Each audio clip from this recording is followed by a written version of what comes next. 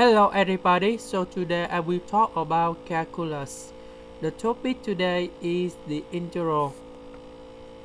We have the integral of square root of x to the power of 4 minus 2x to the power of 3 plus x to the power of 2 dx. So I will show the technique how to answer the question.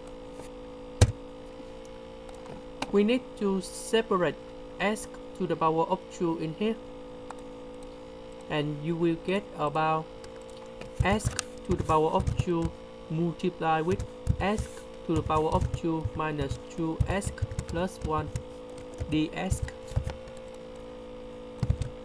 Next, on this one, we can change to x minus 1 everything to the power of 2.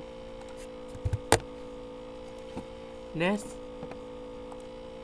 because we have the square and the square under the square root, so you got about x multiplied with x minus 1 dx.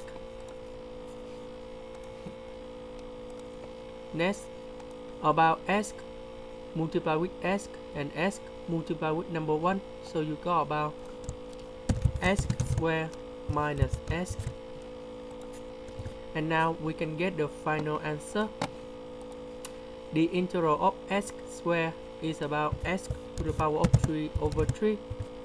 The integral of x is about x to the power of 2 over 2 plus c. And this is about the final answer.